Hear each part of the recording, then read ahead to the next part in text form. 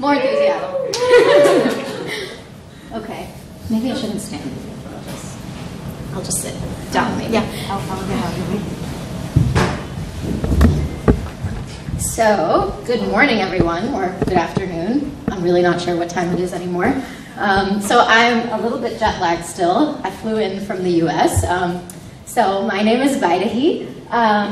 I work as a web developer in Baltimore, Maryland. I work for a small software design studio called Friends of the Web. And I want to talk to you guys a little bit today about how I got into programming, because it is probably not what you think. I have only been coding for 9-10 months, and I work as a developer. So most of the time, I kind of feel like I don't know what I'm doing, which I think is pretty normal when you're starting out. So I actually used to be a teacher. About a year ago, actually, I was teaching in a low-income community in Mumbai, India. So all of this is to say, I have no computer science background. I have never coded before, really, before I started a year ago. And to me, the idea of programming was just really, really terrifying. So like, basically my attitude towards code was like, code, no. That's not a thing I know how to do. I can't do that. That's for people who are like really, analytical and logical, and I'm like, I'm a writer and a teacher, and that's not something that I can ever learn how to do. So when I got into code, I was actually learning HTML and CSS. So I had a website, and I was like, well, I want to make it prettier, and I want to make this thing blue and spin, so how do I do that? And I feel like there's probably quite a few developers out there who started out that way, and it just kind of was like a rabbit hole that you stumbled into. So I got introduced to code just by exploring, and it was something that I really enjoyed. And I got introduced to Rails at a Rails Girls, just like all of you. So that was about a year ago, and it was through Rails Girls that I kind of started teaching myself Ruby and Rails. The only problem with that was it's very, very hard to learn. And I feel like there's probably people here today who kind of feel like that. Programming is very, very hard. And I decided that I needed a little bit of help to learn how to code. And that's when I found the Flatiron School, which this is a picture of what an average day at Flatiron looks like. The Flatiron School is a school in New York City that exclusively teaches people how to code. It runs 12-week immersion courses in iOS and web development. And what's really awesome about it is most of the people there have never programmed in their life.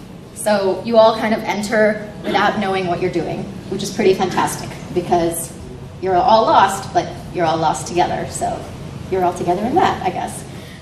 So at the Flatiron School, the way that the curriculum works is you do a lot of lectures, and that's kind of like how you learn the syntax of the language. We work primarily with Ruby, and then we get introduced to Rails and start building applications that way. So one of the things that I loved about Flatiron is the way that they immerse you into the curriculum. And the reason that I want to share this with you is because the things that I learned at Flatiron are things that I think everybody can kind of use when they're learning programming. So I hope in the next like 5 minutes, there are a few things that you'll be able to take away that no matter how you continue with programming, and if you continue, you'll kind of have a couple of like tips on how you can learn on your own, even if you end up going to a programming boot camp or if you continue coming to meetups or something like that.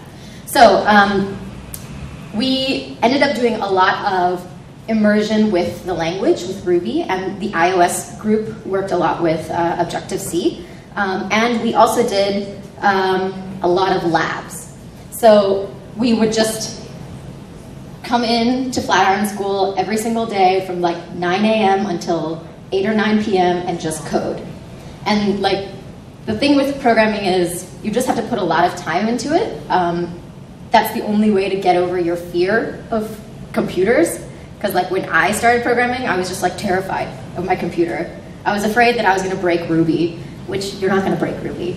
It's going to be fine. But you kind of feel like it's very, very terrifying. And the only way to get over that fear is by just doing it again and again and again and getting comfortable with it. And the other awesome thing is we had really amazing teachers. And really, they're your resources. So you guys have the same thing here with all of these amazing coaches, right? We had teachers who had been programming for 6 months and some who had been doing it for decades. So they were really fantastic resources because they knew how to guide us in learning a new language. And they knew what it's like to start as a beginner, because the beginner's mindset when it comes to programming is very different than somebody who's been doing it for like 10 or 20 years. So, all of this is to say that programming is really hard, but it's not impossible. As you can see, I work as a developer now, and that did not seem plausible to me at all a year ago. So, how did I end up doing it? So what I kind of want to share with you is a few things that I learned at the Flatiron School that I think I wish I had known earlier, and I hope that you guys will be able to take away and like apply it to however you continue programming. A few things is, programming is just a language, right? It's just a language for computers. So the same way that you would learn any language, you kind of, I think it helps to approach it the same way. Just as if you were learning a language, you want to learn how to read it, how to write it, and how to speak it. So when it comes to code, one of the great ways to learn is by reading code. And I think it can be intimidating, like to open up the Rails source code and start reading it is very hard. But if you take it piece by piece and read small programs or small applications and just try to understand what's going on, that really, really is helpful. Also, just as if you're learning a language, you have to do it. You have to write your own programs, you have to build. And like, obviously that's something that you guys are doing here today because you're gonna be creating your own applications and they probably won't be beautiful, but it's fine because you have to start somewhere. And the more that you get comfortable building and the more that you write code, the better you're gonna get at it.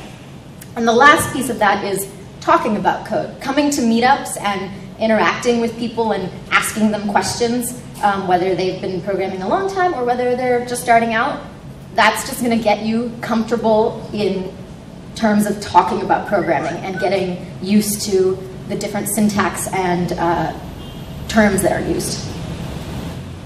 So a couple of the things that we ended up doing at Flatiron School is building our own applications. And like I said, a lot of them were not very beautiful, and I think that's okay. I've gone and looked back at my old applications and really, really felt bad about the code that I wrote 6 months ago. But if you don't go through the process of writing bad code, you're just never going to get better at it. So I would suggest to all of you to keep on writing code and keep building and keep exploring in whatever context that might be comfortable for you, whether it's through Rails or JavaScript or CSS. You should just not stop doing it because that's the only way to get better at it. And the other thing that we did at Flatiron School was actually create applications and deploy them. So going through the process of learning the syntax of a language, creating an application and deploying it to something like Heroku and seeing it live and sending the link to people and watching people use your applications is a great process. And I think it really lends itself to, if you are considering pursuing this as a career, it's definitely helpful to go through that process, because if you end up working as a developer, that is ultimately what you will do as a job. And again, coming to meetups, learning about new technologies that people are using, and sharing what you've been working on with other people and getting their feedback and trying to make your applications better is only going to make you better as a developer. Yeah, so I also realize that a 12-week bootcamp is definitely not the route for everyone. So there are a few things that I would definitely say to people who maybe aren't considering a bootcamp and want to learn on your own, because there are a lot of developers out there who are self-taught, and it's a very impressive thing to do. It wasn't the right path for me because I knew I needed help, and that's just not the way I learned. But there are a few things that every developer probably goes through.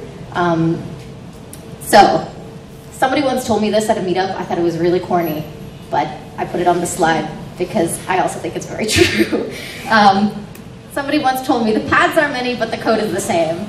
Do not judge me for this, okay? I didn't say it, they said it, but it's very, very true. Like I said, there is no one way to learn how to be a developer. There's no one way to get into programming. You can teach yourself. It can take a while. You can, be very active in the community, and then sometimes it happens a little faster. You can go to a boot camp. You can go into apprenticeships and internships. There are lots of different ways to get into code. Which is to say that no matter what path you end up choosing, you should always, always be curious and ask a lot of questions, because it's a very, very different landscape and industry, and it can be really, really intimidating when you're starting out. And a lot of younger developers kind of suffer from imposter syndrome, where you feel like you're not qualified or you're not capable, but the only way to get over that is by just asking questions and learning more. Because if you don't know it now, once you know it, that's one more thing that you understand. Then you can go on to the next thing that you don't feel comfortable with. So ask questions and don't feel stupid about it. I wish somebody had told me that earlier, and I wish I had asked more questions when I was starting out. Now that I know that, I ask so many questions, and maybe it's a little bit irritating to people, but I don't care. I just keep asking questions, because that's the only way that you're going to learn, and that's the only way that you're going to know more. So don't be discouraged. I also wish somebody had told me that, because when I was starting out, I would get really down on myself when I didn't understand a concept.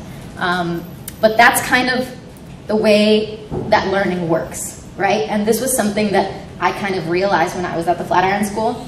If it's hard, it means that you're learning. And learning is supposed to be hard, because you're getting something new, right? If it's easy for you, that means you probably already knew it.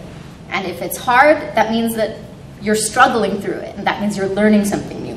So it's a good thing if it feels hard, because eventually, if you do it enough, it'll stop feeling hard, and you'll have a new skill. So don't be discouraged by that, and embrace the struggle, as difficult as that might be sometimes. And don't give up, because I know way too many people who really were interested in code, thought it was hard, and just didn't keep going. And every single developer and every single person out there who learns something new hits a wall. You just have to keep being persistent, keep asking questions, and keep trying, because that's the only way that you're going to get over that hump. And if you really, really enjoy what you do here today, then even if it takes a while and even if it's hard, nothing is going to stop you from learning it. That's the amazing thing about code, I think, is that there are so many resources out there. There's documentation. There are people who have been doing this for years and years and years. So you have the option to learn how to code. Even if it's really intimidating, you shouldn't let that stop you. Okay, so really quickly to sum up, here are 3 B's of programming that I wanted to share with you. Blog, build, and present. It really is supposed to be present, but like 2 B's and 1 P doesn't sound as good. So let's just pretend it's present.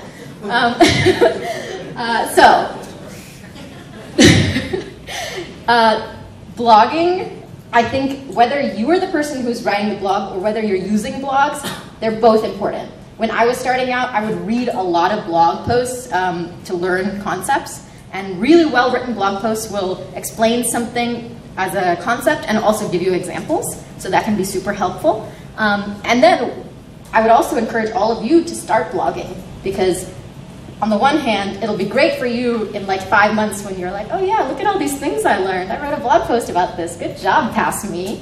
So that'll be nice. And also, it's really great when you're like looking for jobs, because you have this entire resume of concepts that you understand, and you can send it to an interview and be like, yeah, I know how Rails works. Let me tell you about scaffolds. I wrote a blog post about it. Here you go. So it's a great way to market yourself as a developer, and a great way to give back to the community and learn from the community as well. Building, obviously, if you want to learn how to code, you got to write code, and if you're writing code, you can build amazing things with it that you can show to people, and that you can refactor and make better. and it also adds to your resume as a developer.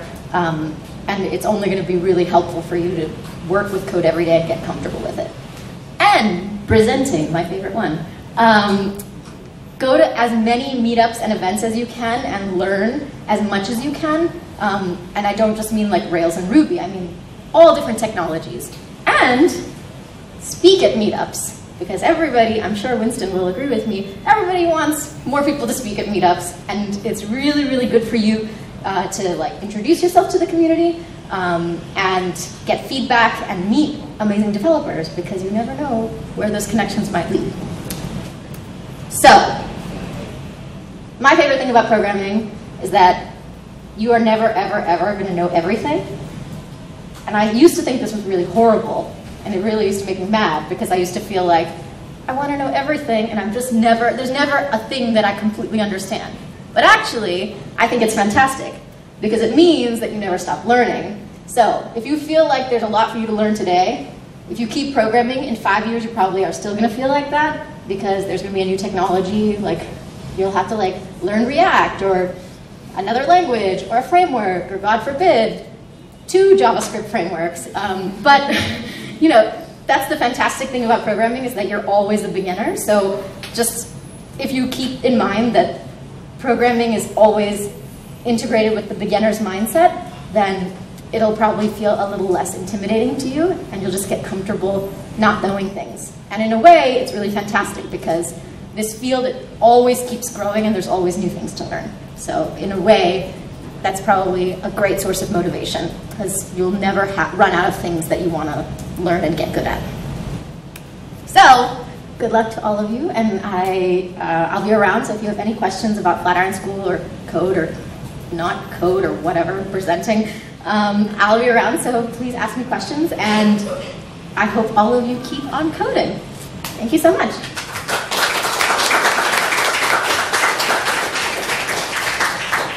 Thank you so much, Vaidehi, for coming to share your experience.